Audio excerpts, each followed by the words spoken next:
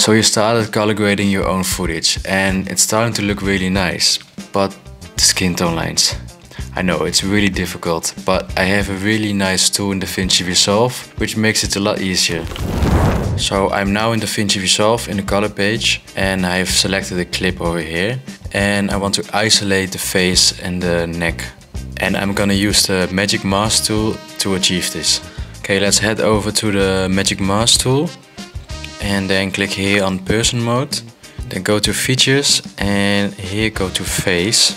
And this drop down menu is gonna help me to select the right feature that you wanna isolate in your footage. And then make sure you click the add stroke button. Then you should create a small stroke on the face. Then go back to the drop down menu and click on torso, exposed skin.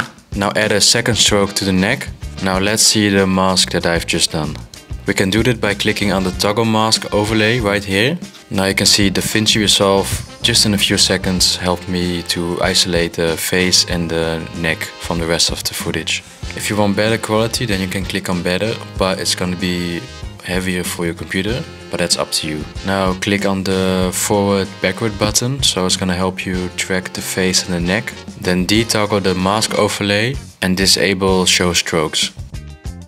I am now going to very slightly brighten up the skin tones and also the luminance. As you can see, the Magic Mask tool is going to help you save a lot of time by isolating a person or a subject by just simple strokes.